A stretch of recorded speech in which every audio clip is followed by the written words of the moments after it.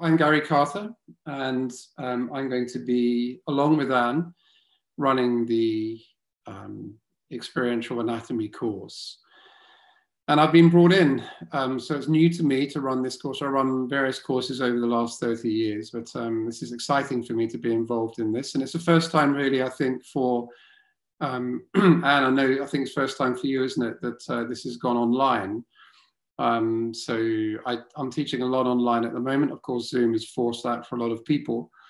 So it's an exciting venture. The first time from Anne, how Anne and Esther had spoken to me earlier, but this is the first time that we've ever done an introduction for this sort of course. Usually people would see the information on the course and book onto something like that. And what we'd like to do is just give you a really more of a flavor as to what could be occurring within the course, giving you just a bit of basic information from it really, in a presentation style as to how the course could unfold. And also, I think hopefully that will give you a bit of an idea as to the way that I'm thinking, in how I'm putting this together, and also definitely how Anne's working with. And Anne's been teaching on this course for a lot longer than I have. This is new to me in teaching this particular course. So without further ado, I'd like to introduce you to Anne Stevens, and Anne will go through some stuff with you, then she'll pass back to me at some point, and then I'll continue on from there. We'll have a break about halfway through, just for about 5 minutes, just as a screen break and water in, water out time. And then we'll get to the end. We'll finish our time, UK time, about 15:15, so 15 minutes earlier, so that we can answer any questions. Now, as much as we'd love to hear everyone talking to us about questions, I don't think that would work. So I think the best thing for us to do is if you've got some questions, you can type them in. And at that point, Esther will come in, she'll look at the questions, and we can probably pick about maybe 2 or 3 to answer for you. This is being recorded, as you can see. So I don't know if any names or images might come up on the screen, but if you're okay with it being recorded, this recording, of course, will go to you. The one thing that I do suggest, though, is that with any of the images that are used in the slideshow that I'll be running, is to keep that for personal use. These aren't to go out to social media, if that's okay with everyone. So we trust everyone on that. And that's pretty much how things will happen as the course runs too. So from there, I'd like to pass you on to Anne Stevens. So Anne, welcome. Thank you. Thank you. Yes, it is a first to do an introduction evening at all. And we did part of the course last year online, which was also a first for me. We managed to get a few sessions in. Then I think we did 5 seminars online, and we managed to just get the last one in and meet up again. And then it was back to lockdown again. So this time it's safer to do the whole thing online, because as we all know, times and dates and lockdowns come and go. So it'll be slightly different, but for me, very much the same in terms of what I'm teaching. But sort of short introduction, I'm a physiotherapist, and I qualified in Denmark about 25 years ago. Worked briefly in Denmark for a year, and then I came over here, and then I was in the NHS for 3 years, private hospital for 4 years, and then I've been a private practice in Bushy near Watford for the last 16 years. And I'm a hands-on physio. I've decided to stay with the physio rather than going into managers roles and stuff like that. I really like to work hands-on. And I like to help people. That was sort of my main reason for becoming a physio in the first place. I have always gone for the soft, gentle approach. And then I heard about cranial. I went and I qualified in 2004. I've assisted on a couple of the practitioner training courses. And in 2010, I started teaching the anatomy course as it's known today. And I've always been teaching the same courses, which is nice because you sort of develop and add things to it and learn more every time. The first seminar I'll be doing is the heart and lungs, the breath and blood, which is very much the anatomy of the organs and what they do. And the lungs, of course, supply us with oxygen, and jumping into the blood takes it around to the whole body. We're going to have the whole cardiovascular system of how blood circulates.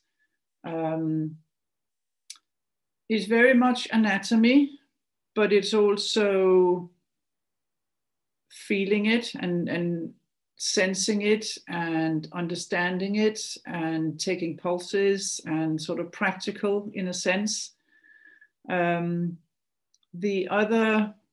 The next course I'll be coming in on is the gut and how we metabolize, so the whole digestive tract from your bottom to your anus basically, and all the organs that attach to the digestive tract, what they do, where they sit.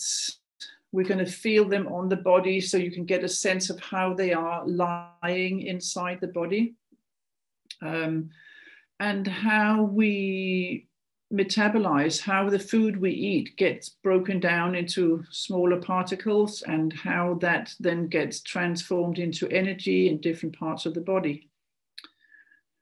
The last thing I'll be doing is I'll teach one day on the last seminar, which is then the kidneys and the bladder and reproductive organs, which is called together the urogenital system. So the lower part of the pelvis, what lies down there.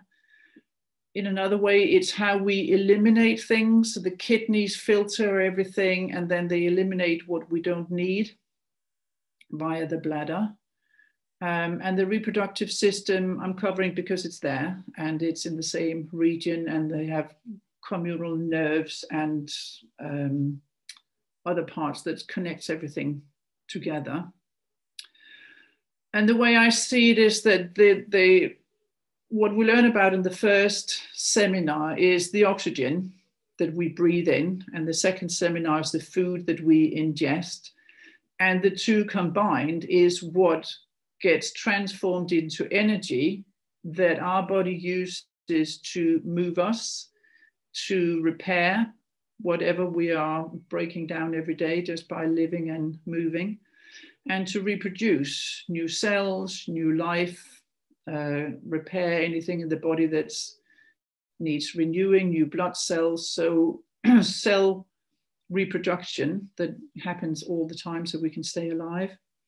And then the elimination, as I said, of the waste and the control. It's all one circular movement, and it's all about homeostasis and getting everything to be in balance. When I teach, there's always some embryology in there that explains how it all starts from the embryo up to a full human being. I like my anatomy. So there will always be anatomy in depth and physiology, as in how does it all work? How does this go from here to there? What drives something across a membrane? What pulls it back out again? So sometimes we go really down into smaller details, and then I like to zoom back out again so we can understand how that connects to the whole picture. I'm very visual, so I like good images. I like to understand and turn things this way and that way and really get a good visual image of it, because then I can feel it or sense it or imagine it in my own body. And that's what we're trying to get you to do as well, to embody the learning that you're getting from us. I use videos. Sometimes a little video can, in 30 seconds, explain half an hour of me waffling. Or it can connect like a whole day into one little 5 minutes. Now you can understand all the words and all the processes, and it makes a lot more sense when you see it as a brief video towards the end. I also use mind maps to get an overview in another visual way, and I put them at the beginning, and as we go along I put more words on, so at the end of a seminar you will have the whole mind map. And yeah, normally I jump up and down a lot and make people stand up and do things, and we're sort of busy and arms moving and all of that, so I try to not be too boring. But because it's online now, a lot of it will be me talking at you. So I'm more conscious of then breaking it up with exercises, sensing, feeling, monitoring, measuring. So you get some self-experiential movements, some meditations, use the anatomy to then go inside and imagine your body and feel it inside. And group work as well, because you can only take so much screen time and being talked at. I know that. So I like to break you up into little groups of 3-4 people, so that you sit and talk to each other, and you have to get a pen and paper out, and you have to look on your phone and all your books or online and find information. So there's a conversation between you going on as well. And normally we'll see how we can do it online, but it should be possible for you to then come back and present to the rest of the group what you found out. So I'll ask you a question that I haven't already told you the information about, and you find out something about this subject, and then you come back and present it to the rest of us. So between all the different ways of teaching and self-experience and group work, we should keep you occupied and interested, hopefully for the 2 full days for the weekends. I'll just do a little taster to do now before I hand over to Gary. Because I teach the breath and blood, and this one exercise that I'm teaching you now is probably one of the ones I show the most to patients. That is both a cranial in my world, but also a physio exercise. And today I've shown it to definitely 2 people and reminded somebody that I taught it to last week of to continue to remember how to do it. And it's literally how to breathe. And it's very, very simple, but yet most people don't use all the muscles available to breathe. We all know about the diaphragm that goes from side to side and front to back, like a diaphragm, the whole way across the body. It sits up here normally, and when we breathe in, it drags down and it sucks the air into the lungs. It creates an under pressure that makes us breathe in. Most people are also aware of the muscles up here that when we breathe very shallowly, it's mostly up here, a little bit of the diaphragm. And people that are really struggling with asthma and COPD, they often breathe with these muscles. But between all the ribs that we have what's called intercostal muscles that sit between the ribs in different directions. And they, if you imagine your ribs, they go from the front, from your sternum, all the way around you to the back and into the spine. And they literally sit on either side. And as you breathe in, they should lift up like bucket handles. And as they breathe out, they should go back down again. And that expands your breath, your rib cage, like a balloon in all directions. And that adds extra air into the lungs and also helps in many other ways. So what I'd like you to do now is to sit in a position where you can put your hands on your ribs like this. So you need space behind you for your elbows. So come forward on the seat if you're in the sofa. And have your hands just underneath your boobs, if you have any. And just relax the hands sort of just gently onto the rib cage. And you can usually feel, if you push in just a little bit, you can feel the ribs underneath your hands. And if you can imagine that bucket handle starting here at the front and finishing on the back. And what I'd like you to do now is to take a deep breath in and just feel what happens with your hands. do they get moved out and do they sink back in again when you breathe in? For a lot of people, they don't. They move a tiny little bit. And you can feel your stomach moving. Your stomach pushes out and goes back in again. And that's fine. It should be doing that. But with your hands on the side of your ribs, what I'd like you to do, if they're not moving, or even if they are, just to make them work a little bit more, if you take a breath out and very gently with your hands push in, as if you want to push a little bit more breath out. And then when you breathe in, let go of your hands and push your hands sideways with your ribs. And literally lift sideways with your rib cage. And then as you breathe out again, just add a little bit of pressure with your hands so you can feel the ribs go down. And then breathe in again very slowly out. And imagine that balloon that expands sideways, front to back, up, down, everywhere. The whole rib cage expands like a balloon. And then as you breathe out, it very slowly deflates and go back out again. It's not always easy to do to begin with, especially when you're sitting, trying and listening to me at the same time. But if you find that those ribs are just moving maybe that much, they should be able to move with at least a finger or so between the ribs. Really lift up and then just gently float back down again. When you do it, when you sit on your own, if you close your eyes, it's easier. Knowing the anatomy helps. So we'll be doing this again in the seminar, but it's just one of the exercises that I give where you physically can feel with your hands the changes, the movements in your body, and you can relate to the anatomy that you've just been told and seen images of. And breathing that way helps because the ribs attach into the spine by each vertebrae. So what should be happening is every time you breathe in and that bucket handle swings up and it swings down, there's a little pump there that helps to get the fluid in and out of all these joints along the spine. So both your blood, your cerebrospinal fluid and the lymph all gets pumped just a little bit every time you breathe.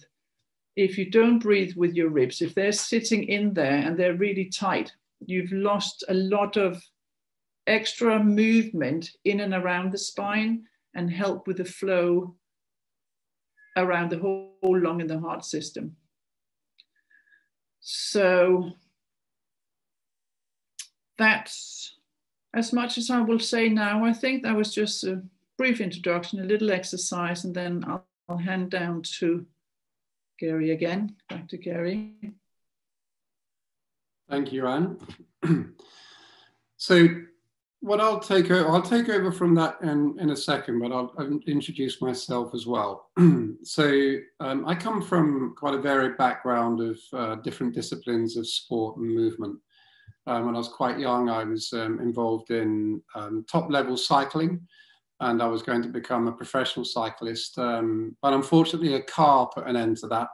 My bike and a car stopped me from going down the professional route. However, we had a really interesting coach that started teaching us about the elasticity of the spinal movement. And that became a big interest to me. So whenever we were doing what's known as stretching, he never called it stretching, he called it elasticity training. And that just became the thing that I understood in terms of what people did with stretching. I called it elasticity training because we would always move the body to a particular point where it reached an edge, and then we allowed it to return once again, rather than just trying to stretch really hard, which is what we see a lot of people do. And that was just normal for me to become that way inclined, in this elastic way of moving. So I didn't ride bikes for a long time after that. And my father got me lifting weights to try and keep some sort of fitness going. And I couldn't really run around for a while because the injury was quite bad. So I did all of my training on the spot. But it was something that really became an interest of mine. Alongside that, in my professional life at that time, I then started to become a graphic designer, and I was involved in 3D graphics. And it's before these devices, before computers, that makes me sound old. We were model making things by hand. So I could very quickly start to see in 3D, and had a very good understanding of seeing models in 3D and designing these things in 3D. So when it came to my life of training and weight training, that really captured my imagination. And I actually went down a route of bodybuilding. It doesn't look like it now, but I was involved in natural bodybuilding. And the interesting thing with that is that I had some very good coaches and trainers that would really teach us about the feel of the body and movement when we were training. And it was quite interesting to me because I then started to get interested in the anatomy as a self-study. And very quickly, I could start to put that together as a 3D model in my head. The thing that was very interesting when I was working alongside bodybuilders that were going into top level competition, the condition that they get their body into, as some of you might have seen in magazines, it's not the thing that people like that much to see. But the movement of, say, someone training their bicep, for instance, could be seen in the actual calf. So the back of the lower leg, we could see responding to the movement of the arm. And I really found that fascinating and started to very quickly realize that you cannot train the body in isolation.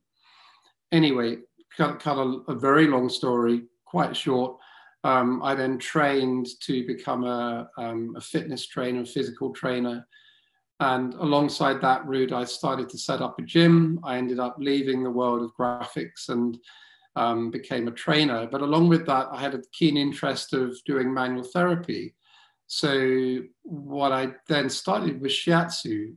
Traditional Chinese medicine and meridian theories had always been an interest of mine because within all of my years of training, I also studied some martial arts, and that continues to be a practice of mine.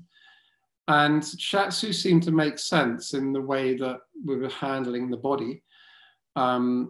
There was always a lot of anatomy that was understood within those particular trainings and teaching of shiatsu, but also coming from a traditional Chinese medicine perspective, it was a very different look on the body from a different perspective. And looking at continuity, so where we see meridians traveling through the body, that would then relate to muscular structures. Through that time, I became quite interested in fascia and cranial sacral work came up. Again, it's a long story as to how that got there, but that appeared in my life. And I found that when I was working on someone's body with shiatsu, I was picking up something under my hands that my shiatsu teachers couldn't describe back to me. And of course, when I started to study in cranial work, I started to realize that I wasn't touching the energetics of meridians. I was actually meeting a different rhythm. And I thought, well, what is this rhythm and where is it coming from? So of course, as I traveled further down the cranial route, the idea of fascia really started to make sense to me. And that led me then to contact a man called Tom Myers, who's written a book that most people probably know of called The Anatomy Trains. And I met Tom in the late 90s and started to work alongside him, where I'd already been teaching levels of anatomy for particular movement schools in the UK and looking at how we connect structures up in the body. And then when I met Tom Myers, he put all the missing pieces into the link.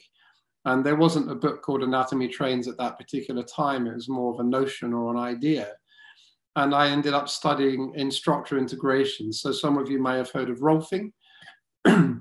Tom was trained in the Rolfing method, but what he did is he split from the Rolf school and created his own methodology of structure integration, which is the school that I trained through.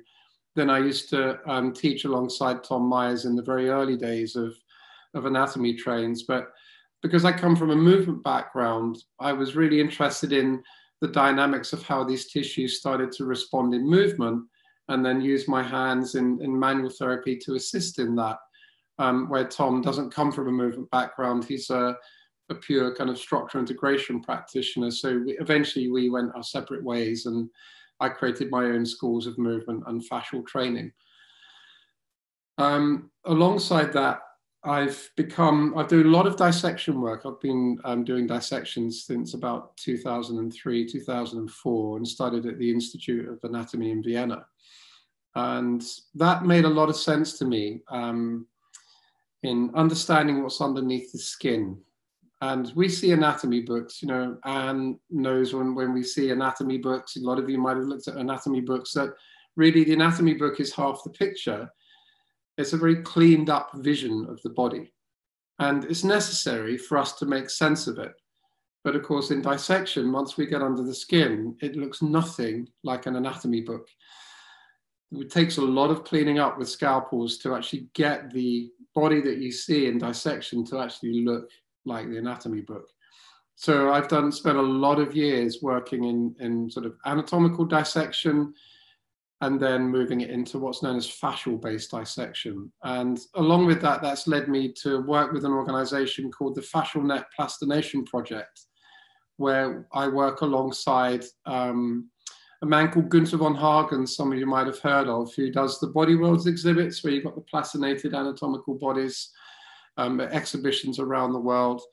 And I am lead dissector and designer of the world's first ever fascial plastinated body. And at the moment, she's in the plastinating process to be positioned, and it's taken us 2 years to dissect her. And that's a really interesting process to go through, because usually in dissection, we can go through dissection, taking a body from skin right the way down to bone in about 10 days.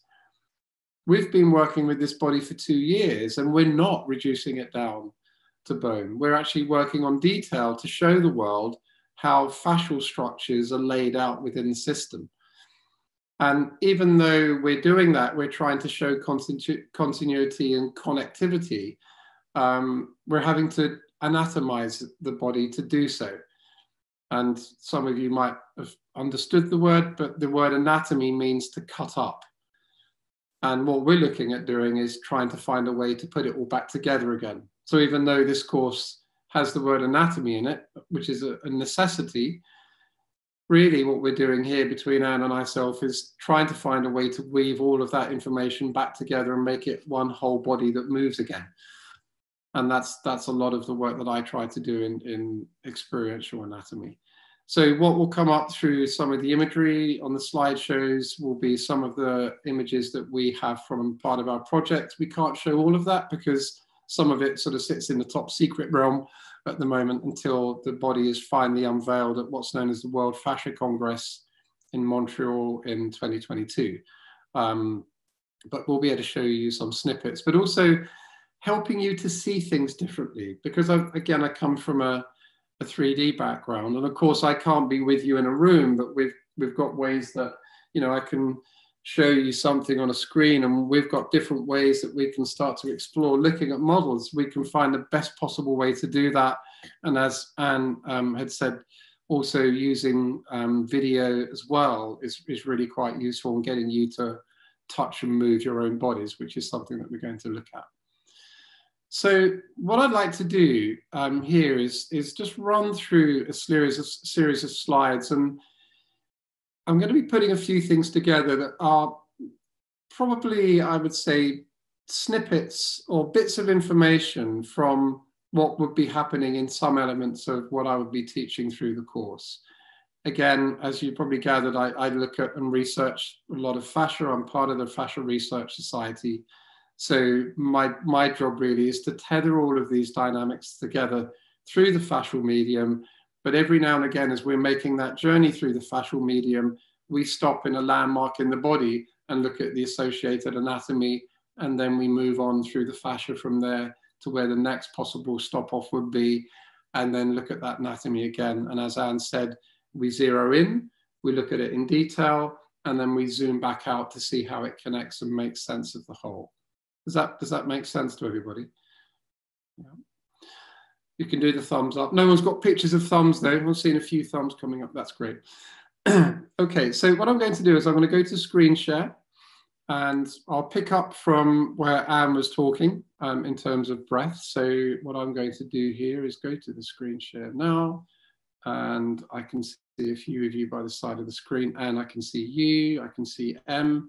So can you see my background of slides here? It's usually a big bank of slides. I often use far too many slides on my slideshows, but I think it's always good to have some extras.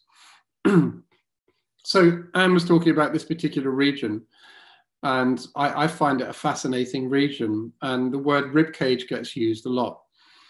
And it's an interesting word to use to reference this particular region that we would consider the breath to move in and out from.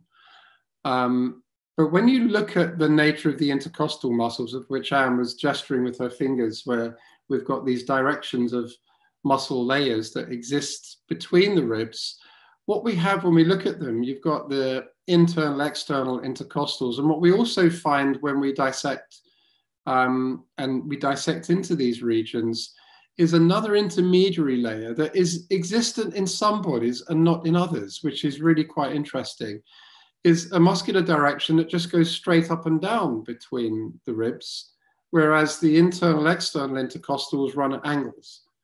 So you have, in some cases, a three-ply layout of tissues. And where we find in some forms the muscle tissue not going from top to bottom, we do find that there's a lining of connective tissue, a layer of fascia that exists there following that direction. So these are variances that the bodies have. But another consideration with this region that we call the rib cage is, and I know this in Germany, they don't use the word cage, is that they use the word basket, rib basket. And I kind of like that notion. Also in Austria, when I've taught in Austria, they say, yes, we don't use we don't use the word cage. We use the word basket when they're in Austria. And I think basket makes a lot more sense. And when you look at this structure and you just allow your eyes to relax on the image and you look at the shape of it, it looks like one of those baskets that, or washing basket you put clothes in, but it's upside down. So you've got this basket weave that exists between the ribs. And what it suggests is that the rib structure is extremely flexible and quite mobile. When people rotate, you don't just rotate the ribs as one big unit. The rib structure has the ability to twist on itself just a little. It builds up from the lower part of the spine through to the very upper regions of the spine. And also, when you look at the very top of this image, I'm going to use my cursor to point a few things out. But something that I've noticed by using cursors on PowerPoint on Zoom is that sometimes it can freeze the Zoom and I'll have to go off share and come back into it again. So be prepared if that happens to me. But here you can see me moving my cursor, and can you see that circling? So this area at the top here, these muscles are known as the scalenes, and they're continuous to the fascia of the ribs. So even though we would see in regional anatomy the scalenes running from the lateral aspects of the cervical spine down to ribs 1 and 2, their fascia is continuous into the fascial lining over the ribs. So something that we could consider is that the rib structure is hanging from your neck. Now, don't take that literally, because it's also then connected to the spine too. Otherwise, you wouldn't be able to stand up if it was just actually hanging from the neck. But from when Anne was showing you the movements of the ribs with her hands, is that some individuals who see in standing positions would almost behave through their neck as if their ribs are literally hanging from their neck. And it's very difficult for them to stand up. And I know Anne and myself, definitely we see this in clinical practice, is that posturally, we can see the weight of the ribs drawing down on that individual's neck. There's also other structures that are doing that. So once we can start to find some elongation through the spine, then the rib structure can situate itself well. And what we don't want the ribs to be is something that's postural.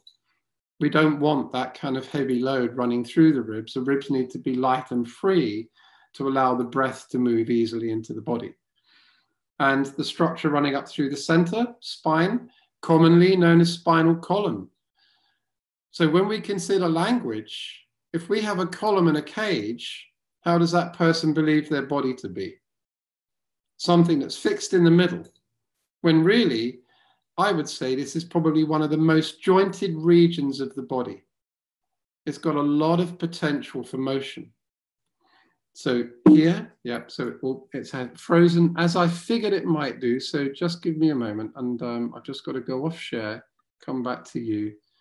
The wonders of Zoom, and then I'm going to come back to you, come back to the share, and here we go. So I'll go back to this. So when we look at this region here, I'm not going to use my cursor right now, just in case it freezes it. In the center is the structure that Anne was talking about, which is the diaphragm. And here you can see in the image, the diaphragm is up in a dome shape. In any dissection, any illustration that you ever see of the diaphragm, you never see it on the in-breath. We only see it where it's been on the exhale, because the individual has finished their life on exhale. They don't finish their life on the in-breath. So we see that nature. And I would say this is probably at the extremes of an exhalation, where you've pushed everything out, where usually at the end of an exhalation, it's unlikely to go up this far. But if you look at the curve of the spine, especially through the region of the ribs, that's known as the thoracic curve. That curve is bowing backwards. And then, of course, you see the curve of the breastbone, and that curve in the breastbone has got more of a forward-shaped curve to it. So there's this tensional balance between front and back. So as Anne was saying, is that we've got this widening that starts to occur through the rib structure when the breath comes in. But what we also have is a movement from front to back. The breastbone and the thoracic spine have a potential to move away from each other. Rather than the spine just being treated as a column, it's also got some functionality there. It's got motion to it. It's not a fixed curve. And what we do see often in various settings is that the spine through the rib area moves more into what's known as a kyphosis. So there's a stronger curve that happens in that region. And then we see lack of motion there, which can limit the movement for the body and breathing. So here, if we look at where the ribs meet the spine, and again, as Anne was suggesting, how the ribs meet the spine, what we notice between ribs 2 to 9, so from your second rib right the way down to your 9th rib, they interface with the disc and 2 vertebrae. So one rib meets the disc and it meets the 2 vertebrae, one above. So if you see the tiny image at the bottom right-hand corner, you can see where the rib's coming to the side of the spine, and it's got contact with the disc, and there's a ligament that exists in there, and it's the intra-articular ligament. So it's a ligament that runs from the rib to the disc. And then you have a wrapping of strong connective tissue around it, making a joint capsule. And in that space, you've got synovial fluid. And as Anne was suggesting, when the ribs are moving on the breath, there's fluid flow of all sorts of different regions. But along with that, you've got movement at the disc when you're breathing. As the ribs move on the in-breath, there's a slight lift in the ribs. Again, Anne was suggesting with her hands, this bucket handle action as the ribs lift. What would that be doing to the disc? And when we exhale, the ribs drop a little bit. What would that be doing to the disc? So we see that there's potential for lots of health through this region of the spine, which is an area that can become quite fixed. And you can see just by the illustration on the left, is that there's a lot of connective tissue that makes up this particular region. And here are 2 images from an arm that had been broken, not on purpose. It was someone had had an accident where their forearm had been broken. And it just so happened that there was a study going on in that particular surgery at that time. And they were looking at the density of connective tissue in the local region of the break, and they were doing a study as to what happens to the connective tissue afterwards.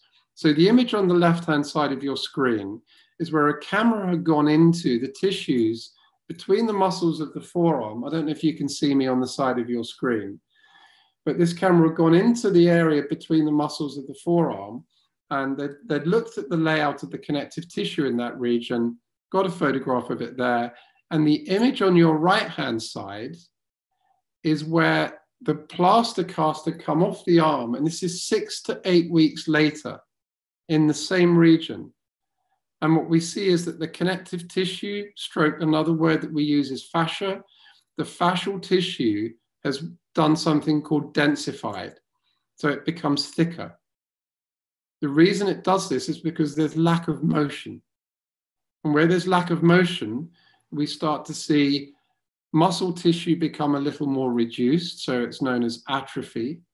And what the body does is it lays more collagen down to stabilize the region. But also it lays more collagen down where it starts to notice that there's no more movement. Why would we have an active area when you're not going to move it? So the body will try to set it. Now, of course, with movement, physiotherapy, and so on, gradually the connective tissue will remodel itself, probably back to something that we would see on the left-hand side. So if stasis is causing a restriction to the connective tissue, what's going to happen in this region of the spine, which is the region through the thoracic spine, when we don't move it? So here on the left-hand side, you see a region of the spine where the ribs meet the spine, and this is a view of the back of the spine. So again, you look at the amount of connective tissue that is there, making up joint capsules, connecting one bone to the next to make sure there's stability, but also to promote motion. And with these multiple joint structures, you've got an incredible amount of connective tissue that's laid down there. So the image on the right, of course, is from a dissection that's been cleaned up incredibly. But if you imagine that lack of motion happens through this region, and all you need to do, and unfortunately we're living in an era where people are spending a lot more time in front of their computers, the Zoom era, if you lean forwards into your screen a bit more, and that becomes your posture, the force, the effort, the load that gets put through these tissues along the back of the spine gives a signal to it to start to brace against the load. And what we do start seeing with some individuals is reduced motion because the connective tissue has to fix the structure in place. And again, as people start to move on, and I'm seeing a few people beginning to sit up right now as I'm saying that, you know, the head weighs a lot, it's a heavy load. And ideally what the spine wants to do is to meet the skull underneath, dead center, not at the back of the skull, which is where we see a lot of people, they wear their spine that way.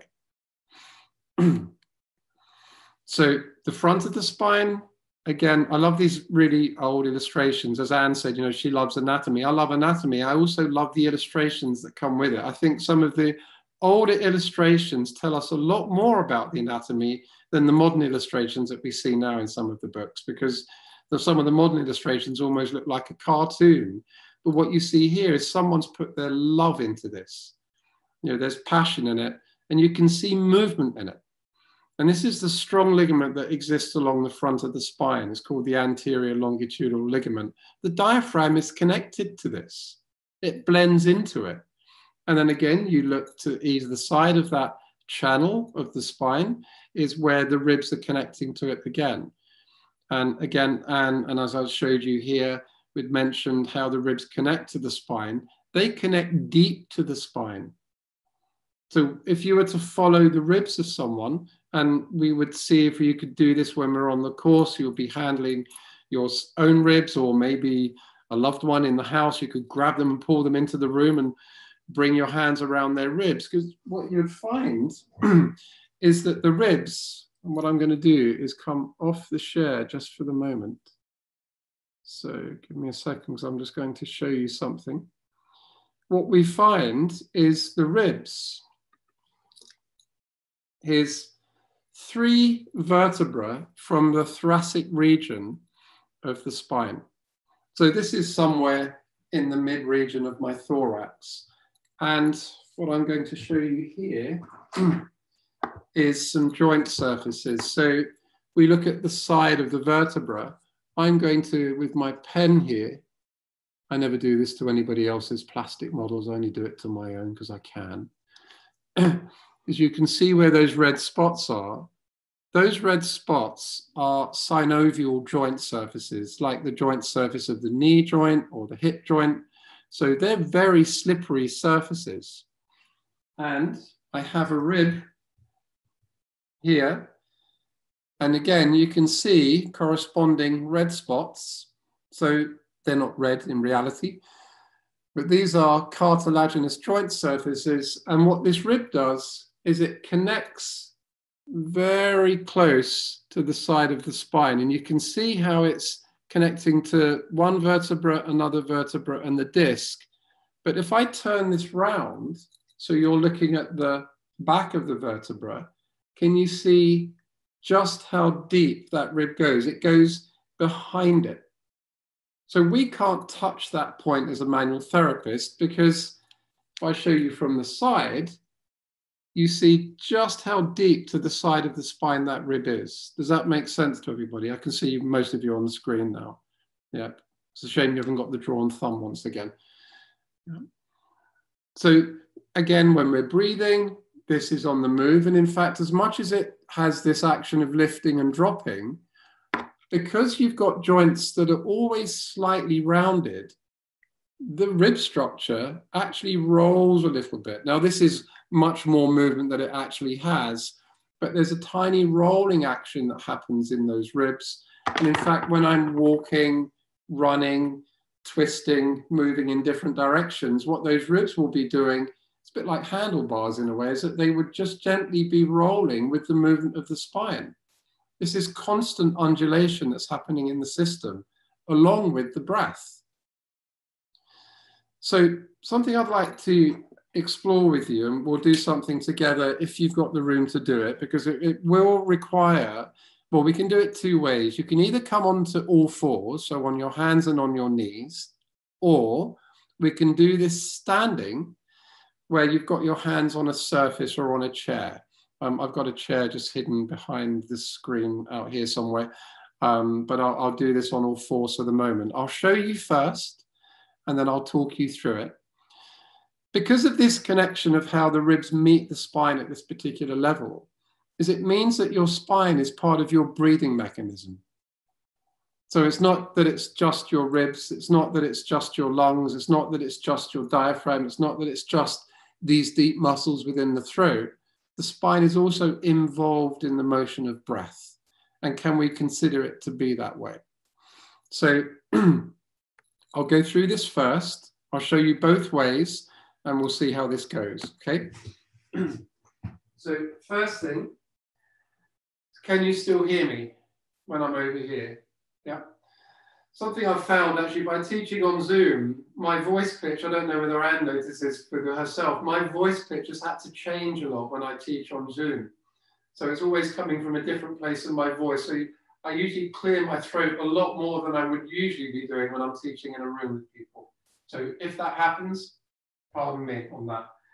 So if we're on all fours, what I'm going to ask you to explore here is the region between the shoulder blades. So can we allow that area to be quite soft? Can we let it be quite relaxed? And can you let your shoulders move away from the ears, so that when we're here and you exaggerate your in-breath just a little, can you notice, and I'm exaggerating it for the sake of the camera, the in-breath has a chance to lift the spine, and the exhalation has a chance to drop the spine. So as I breathe in, the spine lifts. As I let the breath go, the spine drops. Now, I'm making quite a large movement there, but you won't necessarily need to exaggerate it. Although I might take you there to start with, and then we'll see how that goes. Just very briefly, if I grab a chair here, we can do the same thing by bringing the elbows onto the chair, keep the knees bent so the spine's quite long, and then we look at the same thing. In-breath, exhale. Okay, so I'm going to ask you now to see whether you can explore this.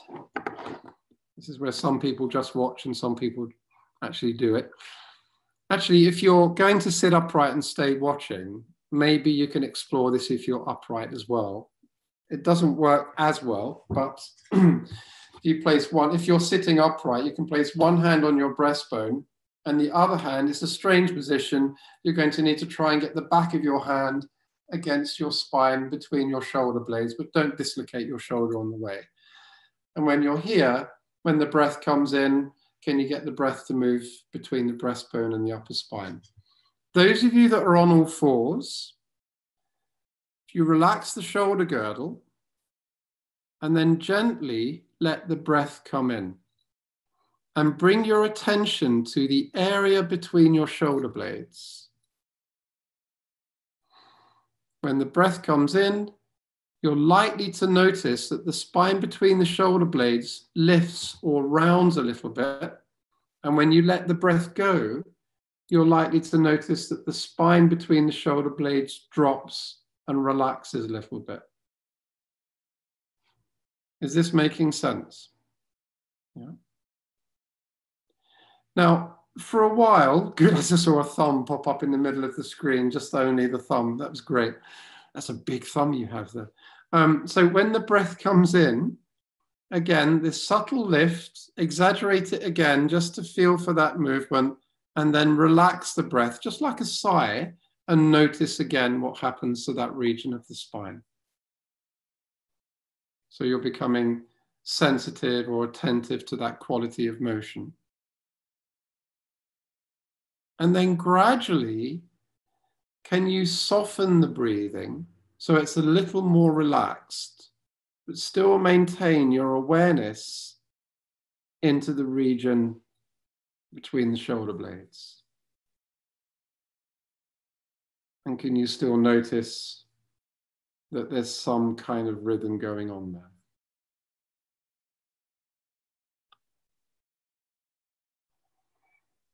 Okay, let's come away from there. Yeah, so I can see a few heads nodding. This region of your spine is ideally, if it's free enough, constantly on the move with the breath. So it's not something that's rigid, it's not something that's fixed. However, various postural patterns can create fixity or rigidity within that region. But gradually, by bringing motion to the spine, we also start to bring maybe a different quality of freedom and space to the quality of breath. This is, within the yoga world, I'm also involved in teaching yoga, and I teach a lot of anatomy for yoga teachers. I was influenced by a woman called Vanda Scaravelli. Some of you might have heard of her. She wrote a book called Awakening the Spine, and I luckily enough to meet Vanda and did a little bit of work with her at some point. Jenna, we're going to, if you can put a question in at the end, we'll sort of cover some questions at the end. I just saw the hand raised, but I'd like to sort of keep going. We're coming up to a break time at the moment, but I'm going to carry on with some of this straight after the break. But this cat pose movement that we see in Pilates, in yoga, in some other practices, basically what the spine's doing on the in-breath is actually lifting, which sounds almost the opposite to how some movement practices are teaching it. Because when some people go up into cat pose, they go up on the exhalation and take the abdomen back. But that's an active way to go about it. That's also a good way to go about it. Both processes work. So it's not that one is better than the other. What we're looking at is where the rhythmic quality naturally sits with the breath and the spine. And if you were to use the abdomen to take the abdomen up, to take the spine up, it's got more of an abdominal activity to it. So you're making it more active. This one is actually following a natural rhythm of the spine and the breath. It exists all the time if the spine's free enough. It's coming up to 7:30 by UK time. So I said that we'll have a 5-minute break at that particular point. So Angelica, I see a thumb pop up there. So we'll do 5 minutes. We'll get back into the room in 5 minutes time. You all know where the toilets are, don't you? So you can head off to those, and see you in 5 minutes.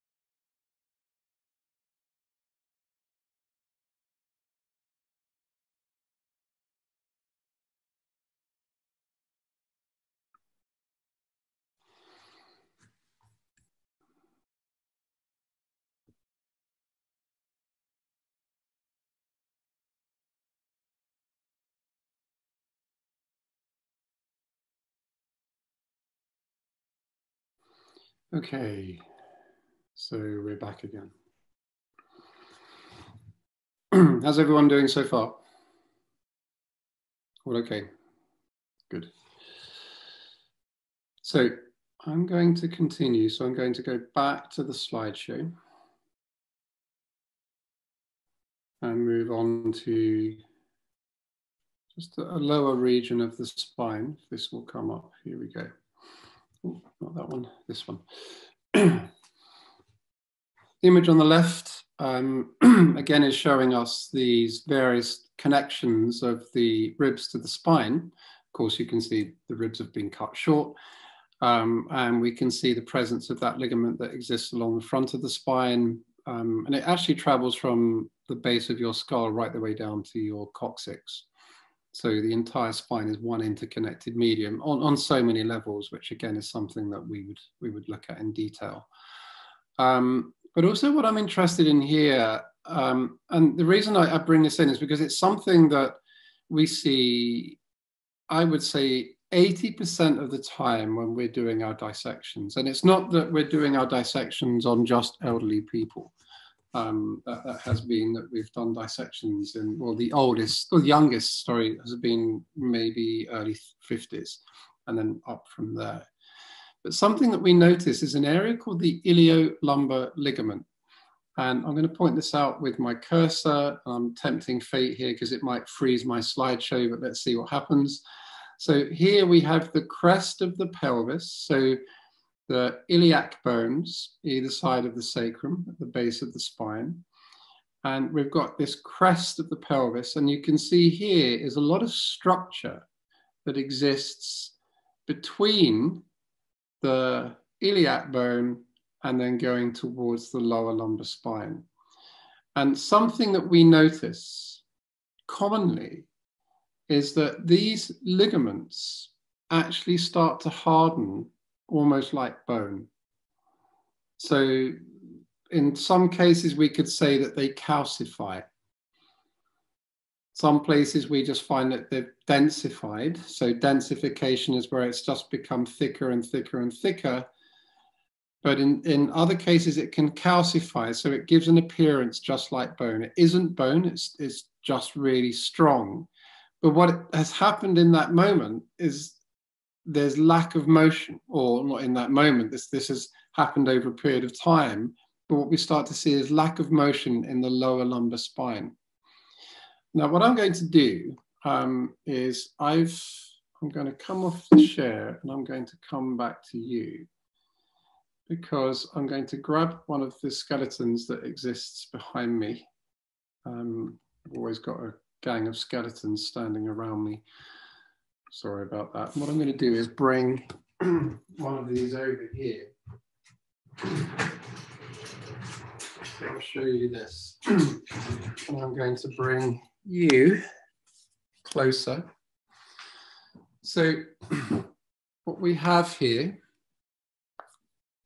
with our pelvic structure, you can see this left side of the pelvis, we're clear of any ligament structures. And what there is on this side of the pelvis are some ligamentous structures. Does that make sense to everyone? You can see that. So there's some kind of structure that exists here, and you can see what it's doing is that this material is going to the side of, can I get my finger around this vertebra? And also it's relating to the side of this vertebra. But the thing I'd like you to observe is look at how low these vertebrae are into the body. This is L4 and L5, the fourth and fifth lumbar vertebra. And they actually sit within the plane of your pelvis. So they're pelvic vertebrae. Now, you've got discs here. I always find this quite interesting. I don't know whether, Anne, you probably notice this as well with the plastic skeletons that you handle. They always come with a red bulge on the side of the disc, almost as if it's mandatory that you should get one. That's not something that we should have. You're not born having to have that. This is something that happens where we see pathology, where there's lack of motion or compression. And what we commonly see is that there's lack of motion in these lower two lumbar vertebrae, where maybe the lower lumbar ligament here, this iliolumbar ligament, has become limited. Then all of a sudden, these two vertebrae might as well be the sacrum, because then the sacrum, exactly, Ruth, this whole area becomes fixed. And then what it does is it spreads the load to the structure further up. And then this becomes the joint that has to start all of the movement. Does this make sense?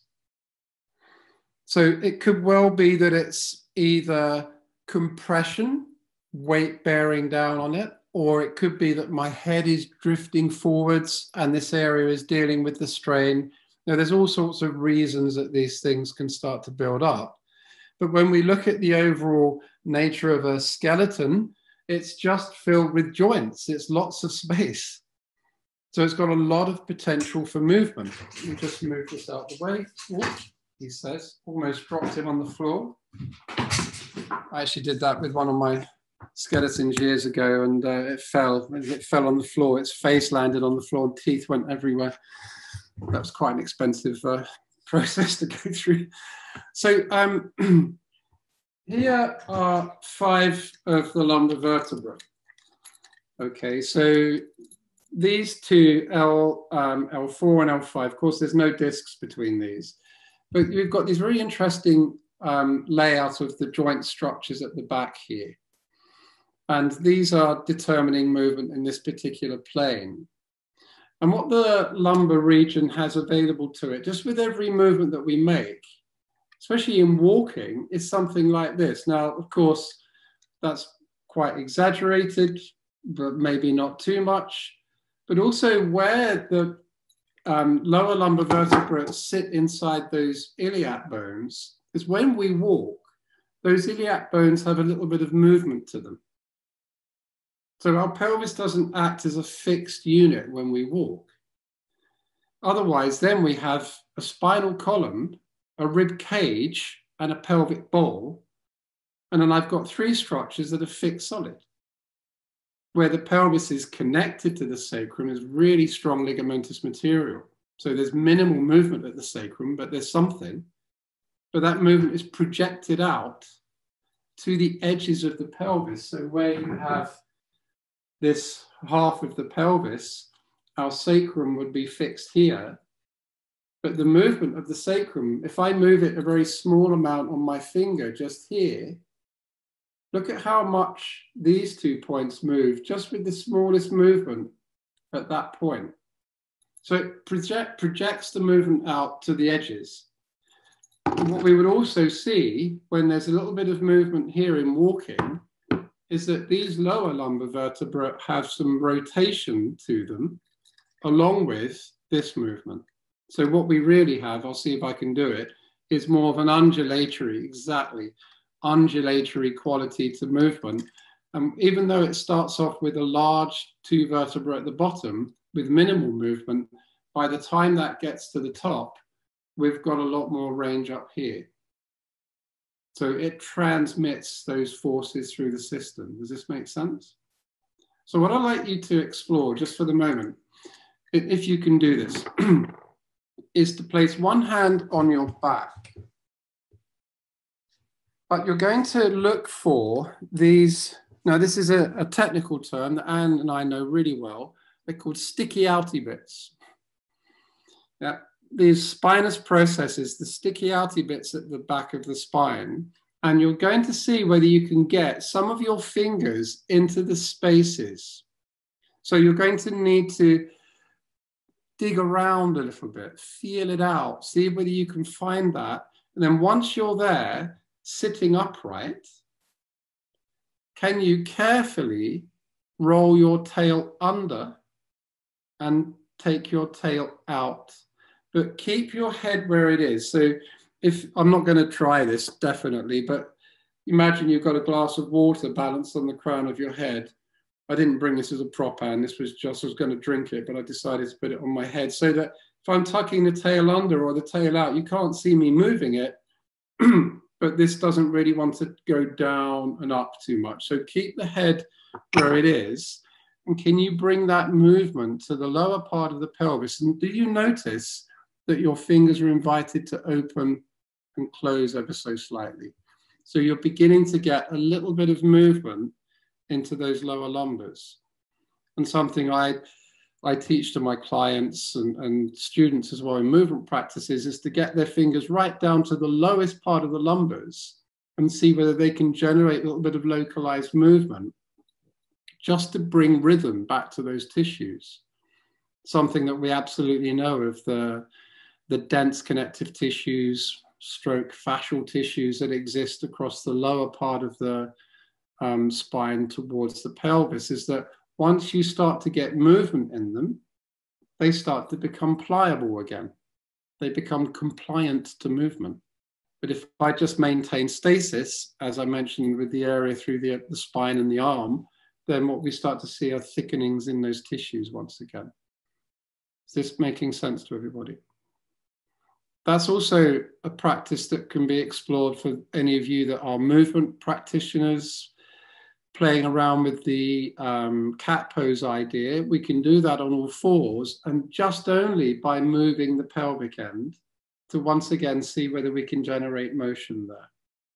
Yeah. Okay. So Margaret, I saw a hand raised, but if you don't mind, if you can put the question in at the end, if there's a question there, then we can possibly have a look at that at the very end of the session. So here, I'm just going to go back to the screen share. So when it comes to the spinal structure, what we see are a series of curves within the spine. So we've got three classical curves within the spine.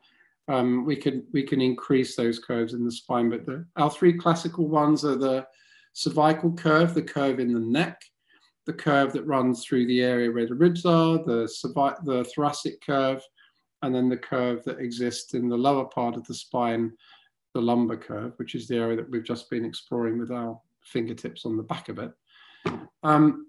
And those curves kind of exist within a series of notions really known as primary and secondary. So the primary curves are the curves that come from the pattern or the shape that we have in the womb embryologically. It's one big curve. So the skull is also considered to be a primary curve. When we see the shape of the fetus forming, there's a curve from tail right the way through to the brow ridge. So that's considered one big primary curve. That starts to divide itself up. The head is a primary curve. The primary curve also exists in your thoracic spine. And then we also see a primary curve through the sacrum.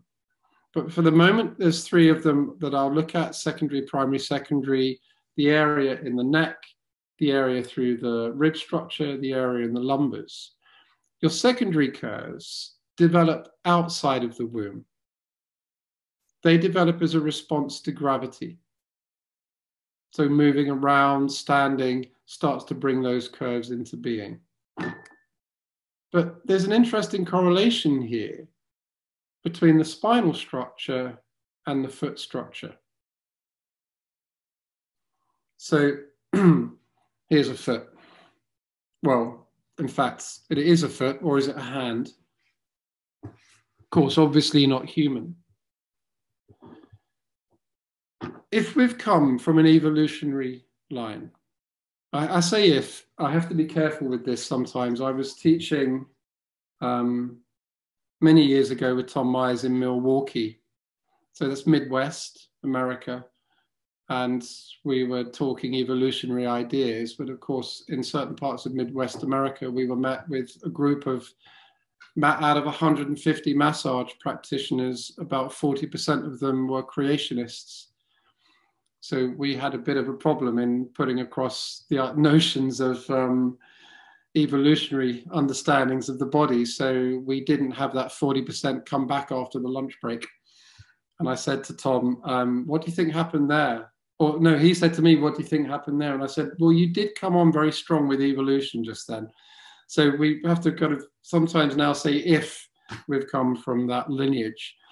If we've come from some kind of lineage that will be on all fours, what's considered, and in fact, Dr. Jaap van der Wal has said this as well, is that, and also Dr. Daniel Lieberman has said this, is that we don't come from quadrupeds, we come from quadrahans.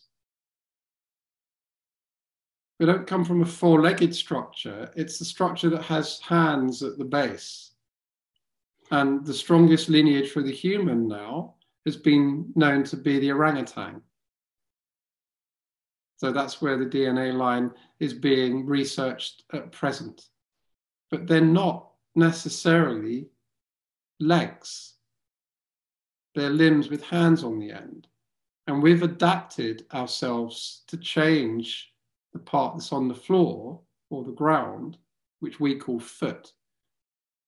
So where you can see this lovely hand holding the foot hand, we've done something different with the big toe. Oh, sorry, it's frozen once again. So obviously something about, maybe my computer became a creationist in that moment, I'm not sure. So I'll come back to you, hang on a second, and I'll go back to the screen share. Give me a second there. So this is where I want to go to. So here we have two images from a possible evolutionary shift that's happened, and this is also looked at through archaeologists as well, is that where we see that opposing big toe, for us to walk and become efficient in walking and then running, the big toe lined itself up to be in front of the heel. So what that gives is a lot more propulsion for walking and running. Actually, it becomes essential really to survival for the big toe to be in that kind of position, because it can give us a lot more push off. So we gradually see how this structure has evolved into the push off toe that we see in the image on the left.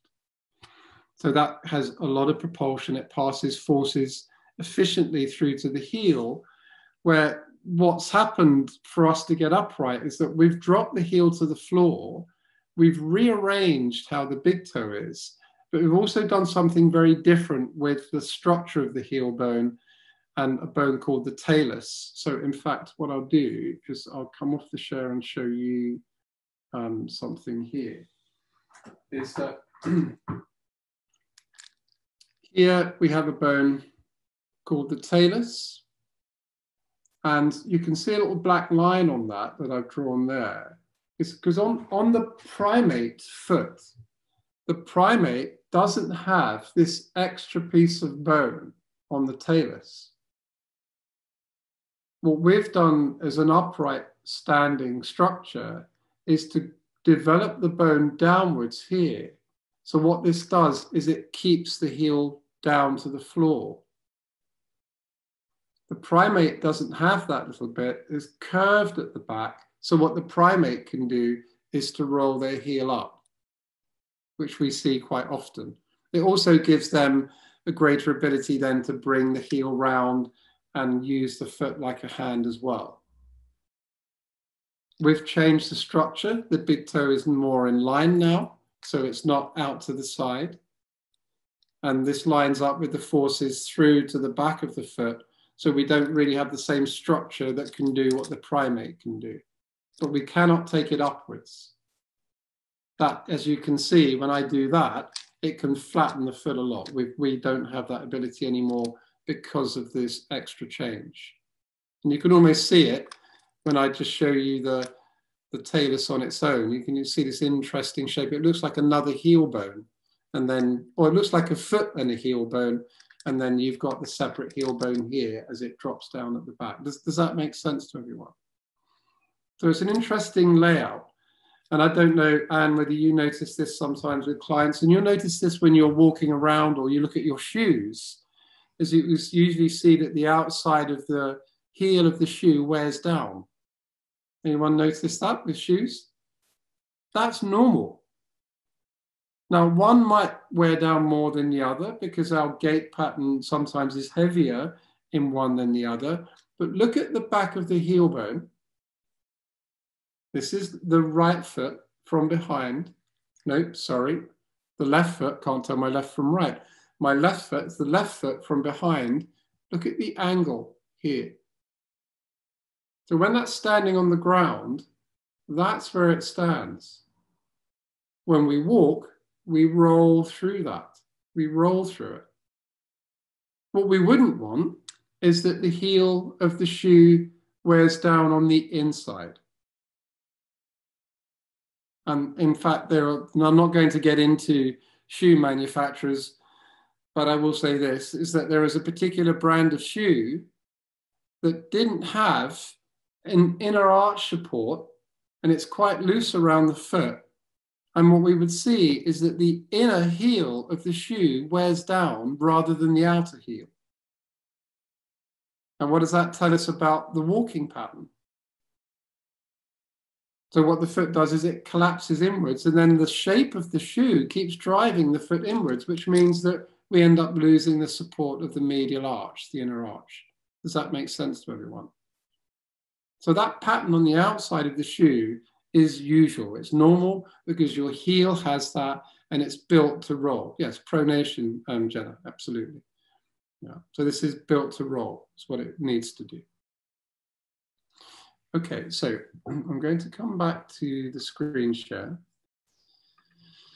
And no, I won't go back to the screen share. Let me just bring that off. This is obviously something happening with Zoom today. Never happened this much before.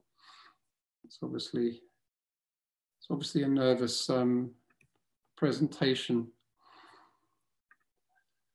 So here, something I'd like to show you. So the heel is a bone that sits quite far back from the ankle. And ideally for balance and support, we have a lot more heel behind us. What we often see is that the heel gets pushed forwards into the foot. And in fact, it seems to be more of a Western trait than it is an Eastern trait. Some of that is probably because of the shoe holding the heel in when we're walking more barefoot. Well, I say this, but it's interesting speaking to a lot of students and clients nowadays, especially through the area of lockdown. So in the UK, we had about almost 3 months of lockdown. People haven't really been going out that much, and they've been indoors without shoes on.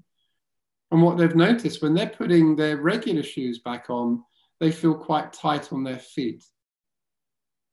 So there has been quite a change in the foot structure just over this particular period of time. It will be really interesting for, I don't know who's going to do the research, but to see what the research would be on the foot dynamics through this particular era right now. Because again, a lot of people being much more barefoot. But also when an animal sits, and you can see that X-ray of the dog, is that they don't sit on their pelvis when they sit, they squat. Their heel is what they sit through. Now with the animal, of course, they don't stand with their heel on the ground, they sit with the heel on the ground. And if you're brave enough to put your hand underneath the bottom of a dog, you'll notice that the sitting bones aren't touching. The tail is touching if they have a long tail, and the heel is down, but their pelvis doesn't touch down. And for the human, what we would look for is quite a lot more heel behind the ankle joint, because that's a place where it can stay stable. So if I go back to the head forwards position, when the head goes forwards, there's more of a tendency for the individual to try to come away from the heel. When the heel can settle, it enables the head more of an opportunity to get above the pelvis and to feel more secure once the heel is behind them. And what I find in lots of manual therapy is that if we're working with the neck and the shoulders and the head position, we constantly do the work on the foot so the foot can accept the change in the structure above. So here, I love these illustrations. Again, some of my favorite illustrations. And because I came from a graphics and art background, this illustration tells me so much more than just your basic picture that you would see in an anatomy book of a foot. When we're trained in graphics and art, something that we also look for are the shadows. Look at the shadow that's formed. Even though it's an illustration, it shows you that there isn't much of the foot touching the ground as a bony structure. Of course, if we add the tissue to that, the skin, the adipose tissue on the sole of the foot, and then the musculature, there's going to be different level of contact. But in terms of bony contact, there isn't a lot. The bones of your feet don't touch the ground. They sit in tissue. It wouldn't be useful for the bones of your feet to touch the ground. However, here there's an arch that you can see, and it's the arch that's running across from left to right or right to left, called the transverse arch. And when we look at these two images, again, stunning images from Bernard Siegfried Albinus. And these illustrations are from the 1600s. I mean, they're quite stunning. So here, what we see, again, on the top image is something called the medial arch. In some English language, people call it the inner arch, but that's something that we would challenge as we start to go into looking at the foot structure on the course. But that's classically known as medial arch and not inner arch. And then on the outside of the foot, you can see another smaller arch, which you can feel on your own foot. So what I'm going to ask you to do, and I'll come off the screen share, come back to you. I'm going to bring this down. I'm going to show you my foot now. So here we go. So right here, if you can find the outer edge of your foot from your little toe, can you come back to the back of the little toe? This here, this bump at the back. So here is one I prepared earlier.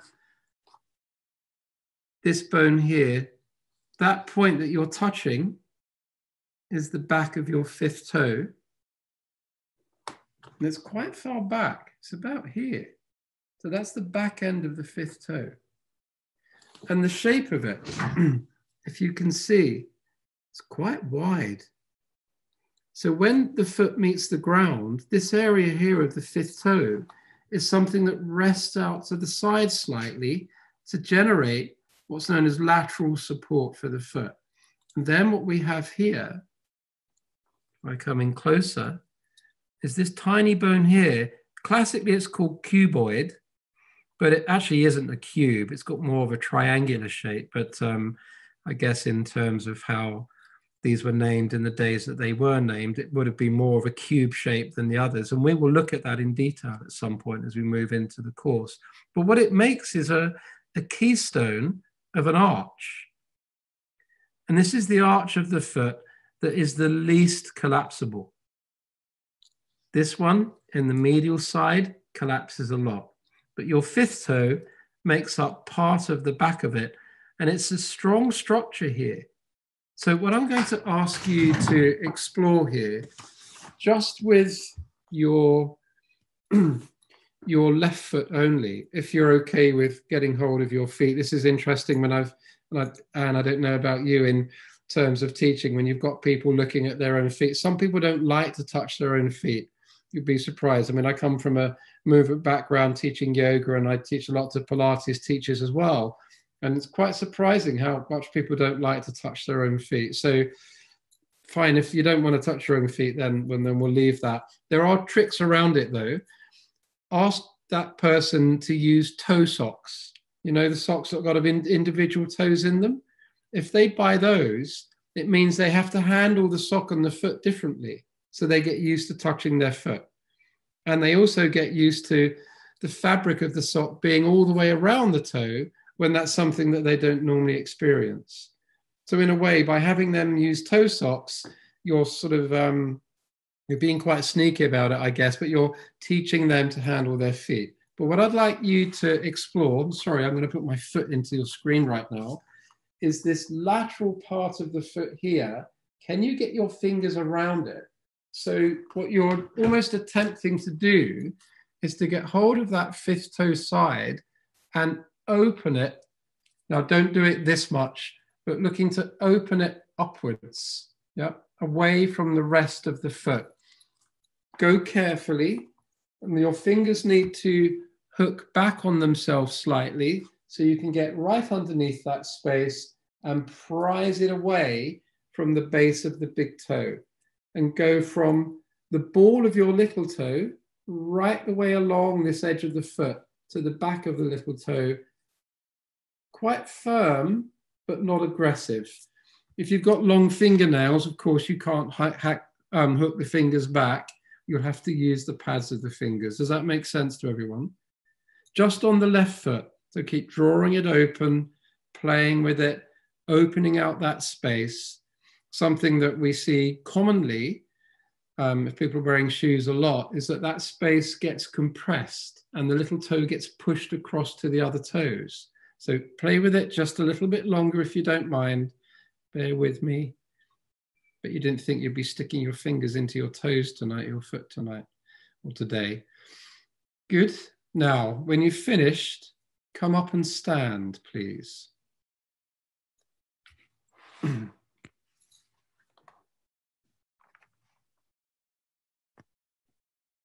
And notice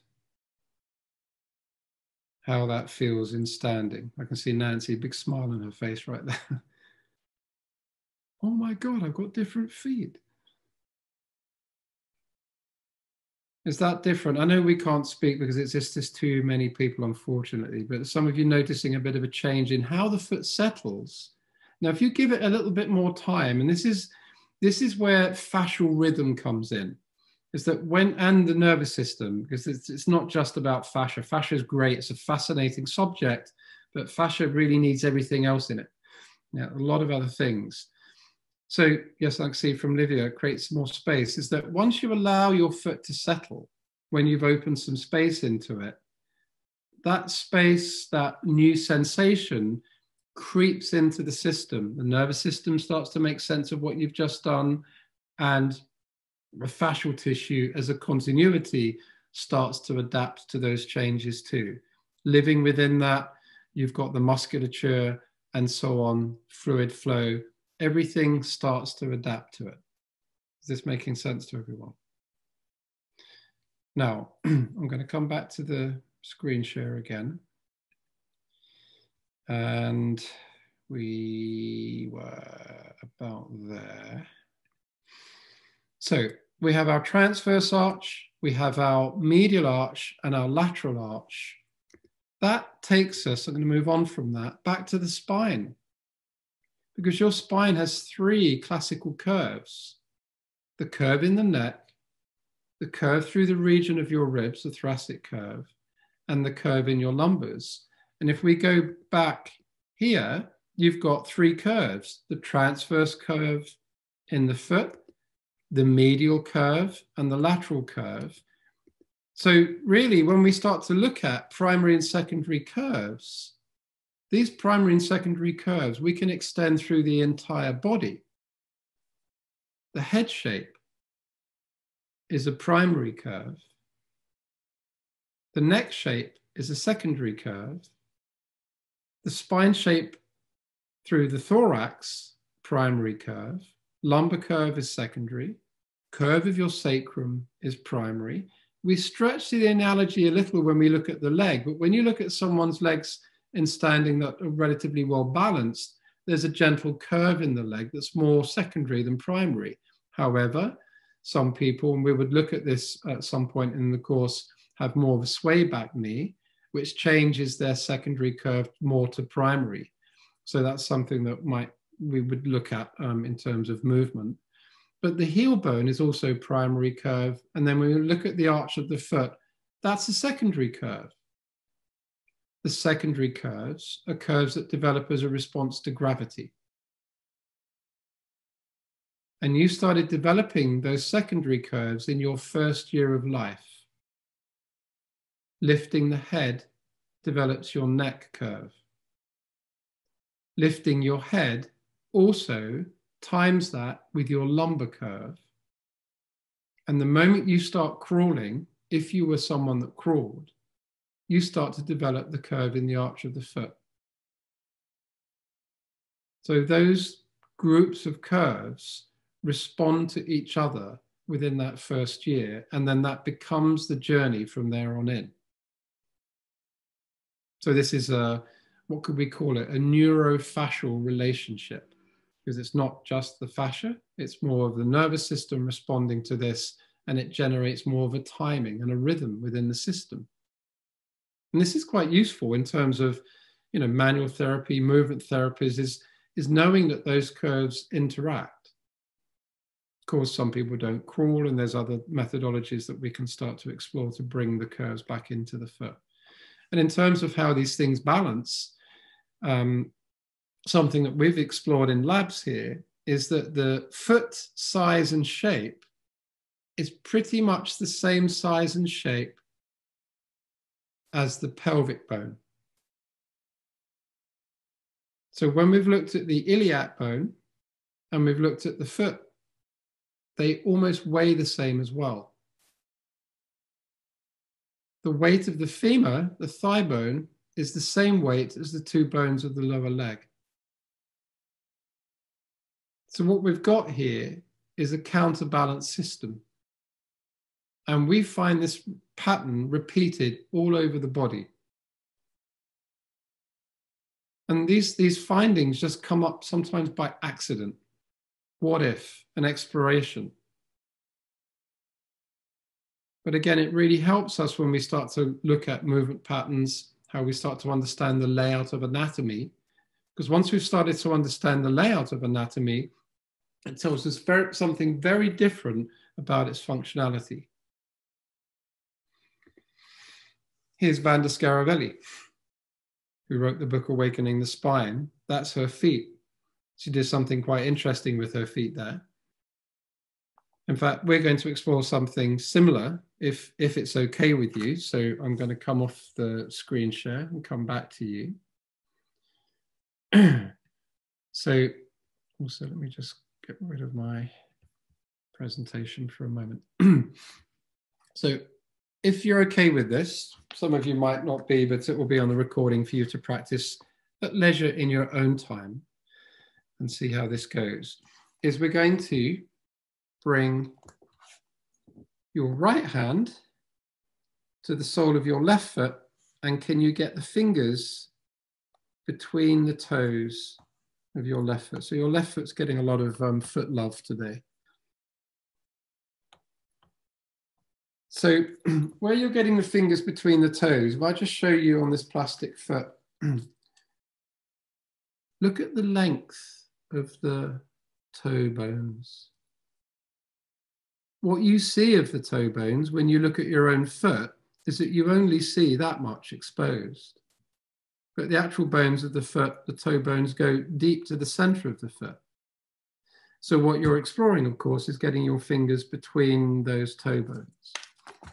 So here, fingertips or fingers between, and then gently, if you can, work the fingers right the way down to the base of the toes. Some of you, if you paint your toenails, you use those things you put between the toes. They're quite useful to use. Now, I've heard all sorts of excuses with this. My toes are too short. My fingers are too fat.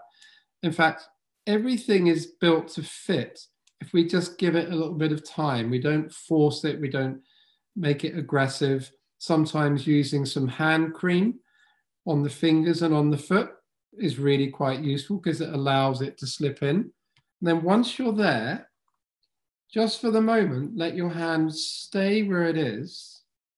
So you allow the foot to adapt to the fingers between the toes. And then what I'm going to ask you to do here, it's difficult to just show you on the camera, is to squeeze the heel of your hand against the balls of your foot. So a little squeeze like this.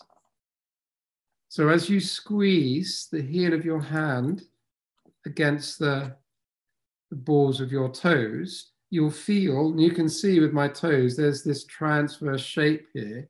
You can kind of feel that transverse arch shape coming into form. Everyone got that? Now, can you squeeze your hand with your toes to the same degree? So there's a sensitivity of the hand squeezing the foot, but now can the foot squeeze the hand the same way? It's interesting. I had a student once where they jumped back because they didn't realize their foot could do that, and they felt that someone else was holding their hand. I call it a loving squeeze, but that makes it sound like a 1960s California band. The loving squeeze, but gently squeezing, hand on the foot, foot on the hand on the foot, foot on the hand. And then from there, if you can take hold of the heel, so basically you've got the fingers between the toes, and with the other hand, you're cupping the heel. Once you're there, holding both like this, can you then, I'll show you from the top, gently start to roll the foot around. And you can see the bones in the middle here, how they're responding to the movement of both my hands. This is actually moving quite well as a plastic foot. This plastic foot has wire through it. So to all intents and purposes, this would be less mobile than a human foot. And yet I see a lot of human feet don't move as well as this. What you have is a lot more elastic tissue. It's much more pliable. So again, when we're here, can we roll? Maybe take the hands in opposite directions to each other, not aggressively, gently, one way and then the other way, and then rolling the foot with a little bit more range. Just a little longer with that. My nose in this position right now, but I'm sitting on the floor and I've got my screen down there. Okay, let's relax from that. Let's let the foot settle. Maybe have both feet next to each other. And how does that feel from one foot to the other? You're not even standing on them. So, Angelica, feeling like an ape. Yeah. Now, let's come and stand once again, if you don't mind.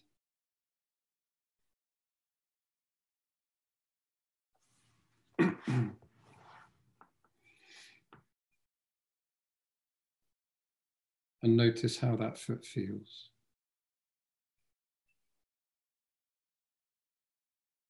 Walk around. How does it feel to walk?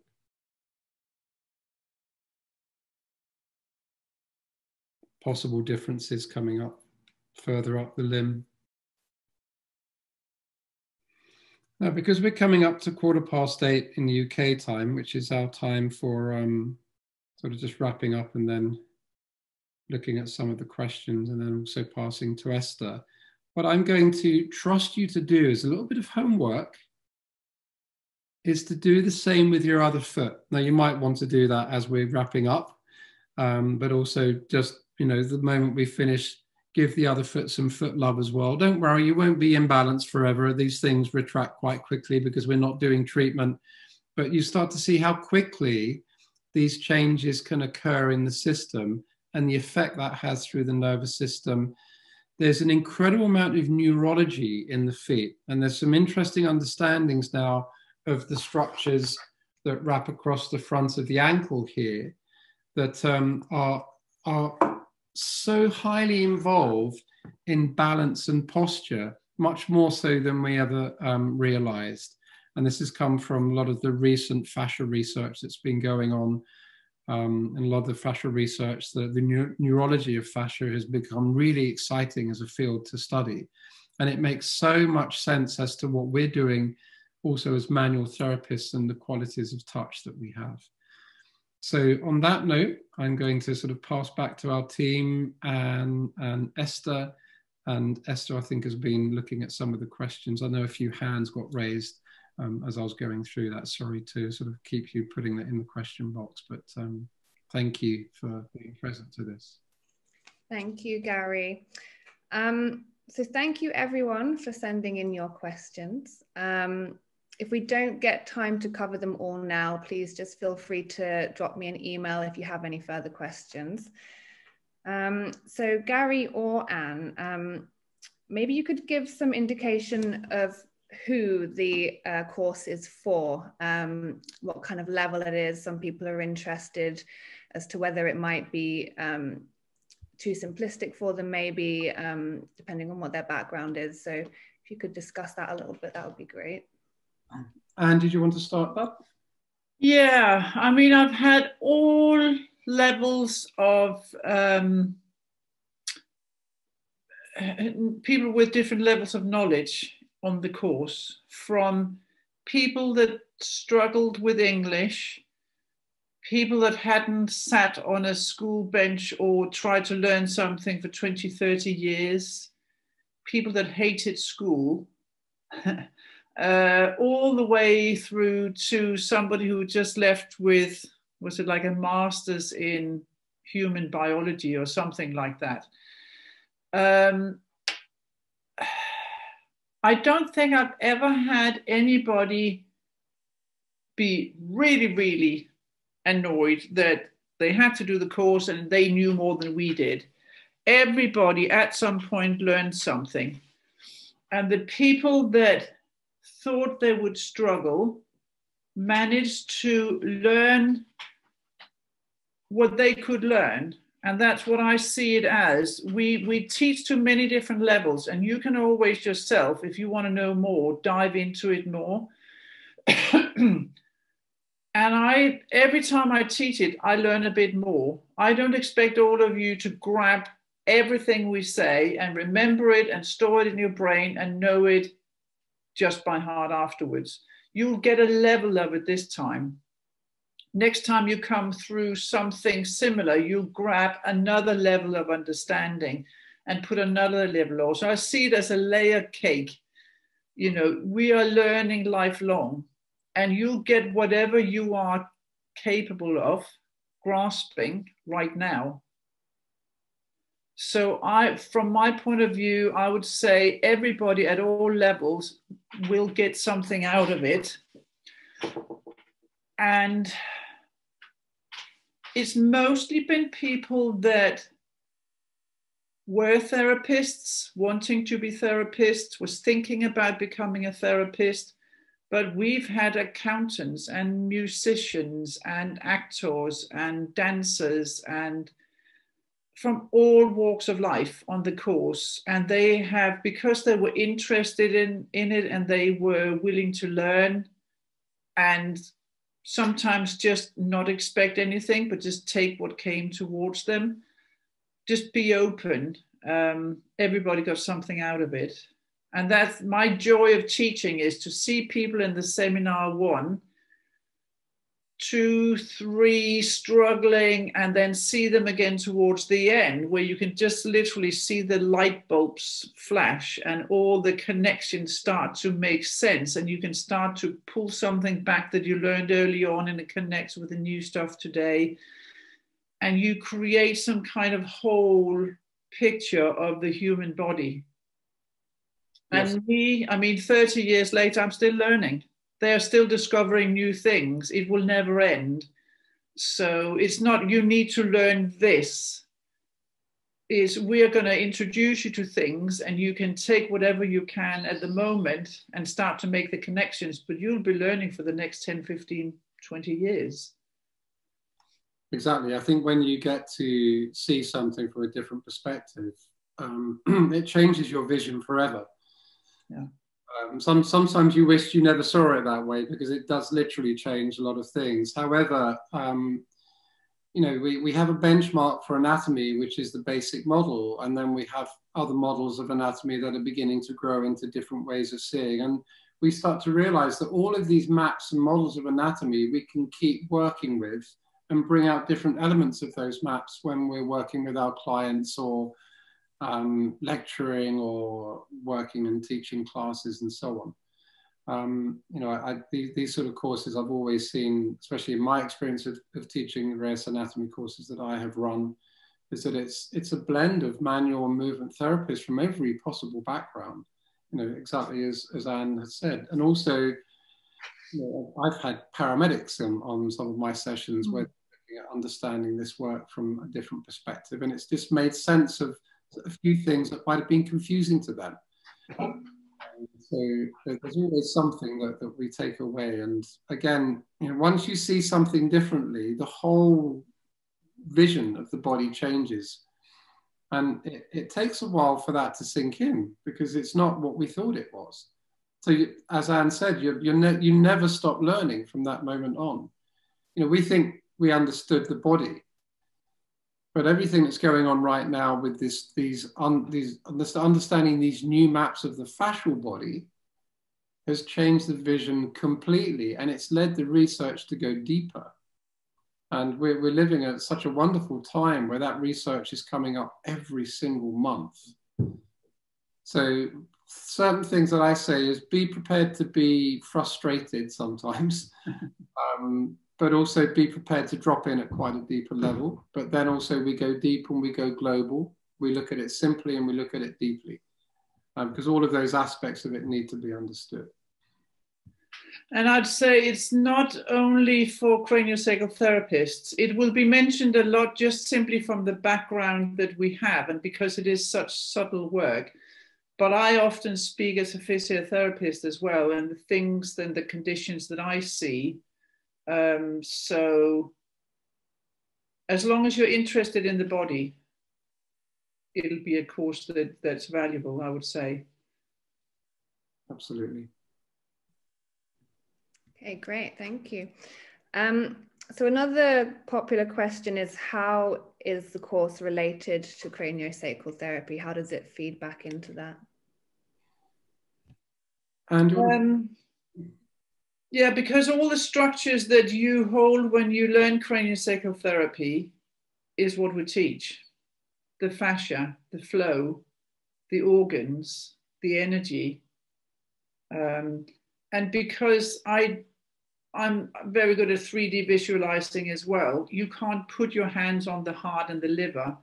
But if you have a good understanding of where it sits, how it moves, how big it is, you can put your hands on it and imagine that it's in between your hands. And that imagination starts to enable you to connect to anything between your hands or on top of your hands in a different way than if you just know where the skin is and where the bone is.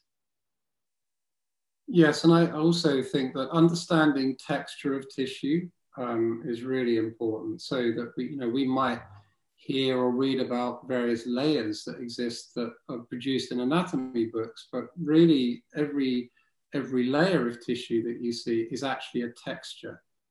So once you can start to discern texture, you've got a lot more information at your fingertips without trying to figure out the names of these layers. Because eventually you're going to not really need to know at some point those names, but you're going to understand texture. It's just that you'll go through these names and look at them, but eventually your textural understanding will completely change. And how one tissue structure is moving relative to the other is something that, by knowing what's there, you can start to pick up the feeling of it. Great. And so in terms of the course being online, some people are asking whether there's going to be handouts and other material that they can engage with that's not just looking at a screen. Yes, I've actually pulled out last year's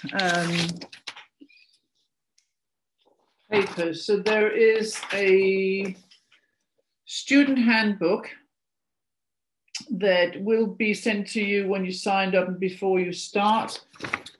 And in that is about an overview over the course, how we teach, the teaching approach, study time, pre-reading, timings, the teaching team, well, you've met us now, assessment, home study, other work that we're still working on that one, have to be done in the summertime, an assessment at the end, how you submit your work, you email it to the person that taught the course, how many sessions, how many weekends you have to attend, and what to do if you can't attend one, then you can do some other work. It's all explained in here. Useful books, embryology books, biology books, dates, and then at the end there's an overview of the whole course, of what it's called and who is teaching it and the dates for it. So you'll get an overview of all the weekends and who's teaching. The other one is a more substantial compilation of course notes.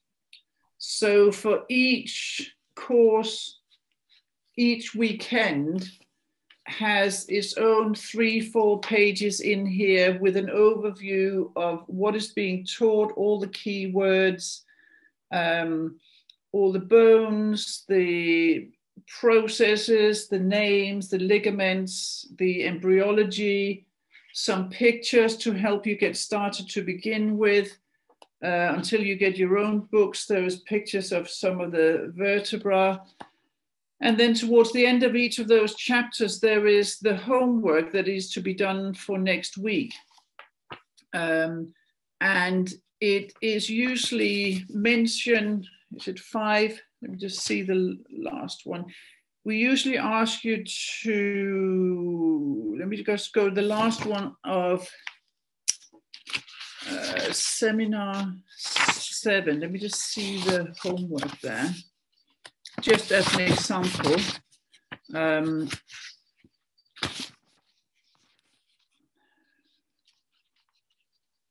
right. So the homework for the seminar that I teach about the gut is 3 key points on what the digestive system does to your food. So 3 key points is short sentences, 3 key points of the functions of the small intestine, 1 key point, why do we eat? And then 3 key points on why is the liver so important to health? So that's the homework. You type this up, you send it to me, I correct it or mark it or say wonderful, amazing, well done, and send it back to you. And that's the homework for each seminar. And that gets sent to the teacher that taught it the week before the next seminar, which means you then have a week to read up and be ready for the next seminar, which I highly recommend, because there's nothing worse than sitting, listening to something you don't understand, you can't remember, you don't know what it looks like. We are good at explaining and we are good at giving you images, but you do have to at least have read the chapters, not necessarily understood or remembered everything, but you have to have seen what is it we're trying to teach in this seminar and how does it sit within the wider picture of the whole body. Very good. Okay. So we are at 8:30 now, but maybe we could just end on just a little idea of what to expect on the foundation day. So the foundation day will be going into a deeper dive, maybe into one or 2 areas, but just to give some interest in that. And it will kind of give a stronger overview as to what we've been doing with the course, because today we've had really with our teaching time, probably about an hour and a quarter really of some information there. But the whole purpose is to just teach you to get your thinking in a slightly different place. So seeing things from a different perspective. We'll be doing a few movement exercises, looking at lectures, exploring some of the models, just as I did today, but we'll just pack it out so it's a little bit longer. So that's really what you're going to be expecting. And maybe a bit more discussion as well. So it depends on the numbers that are in there, but we'll be attempting to get people into groups as well. But I think the discussion side, once we can get that going on, there's a lot more that happens once we can start to get into discussion. So certain questions that can come up around that rather than it just being a question on text. Okay, great. Yeah, so it's 8:31 now, so we should probably wrap up. But thank you everyone for coming. I'll let Gary and Anne just say their final farewells.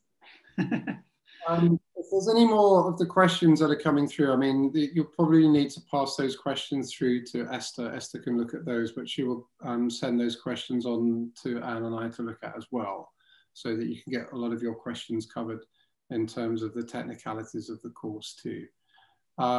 We have the, let me just have a look on here. I'm just going to show you on a slide at the very end here.